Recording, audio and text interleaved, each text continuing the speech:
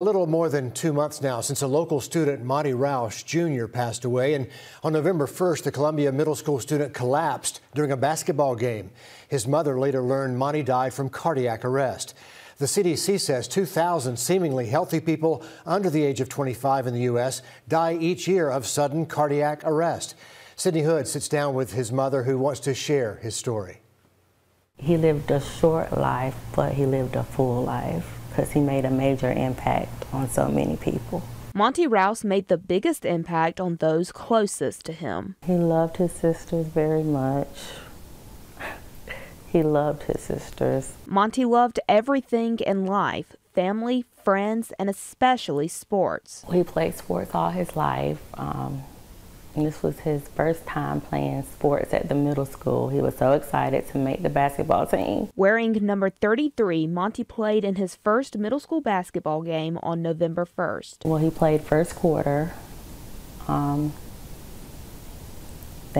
he went to go sit down. First quarter, I think, lasted about 6 minutes. Then minutes later, everything changed.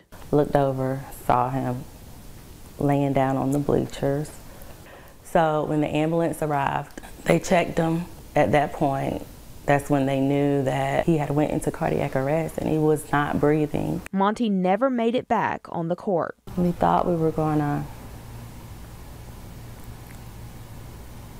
wake up. We were gonna send him to rehab and bring him home. Monty died 2 weeks before Christmas. Monty was a healthy child. He had no issues, so this can happen to anyone. I just want to prevent this from happening to other children. And she'll do so using Monty's name to keep him alive forever.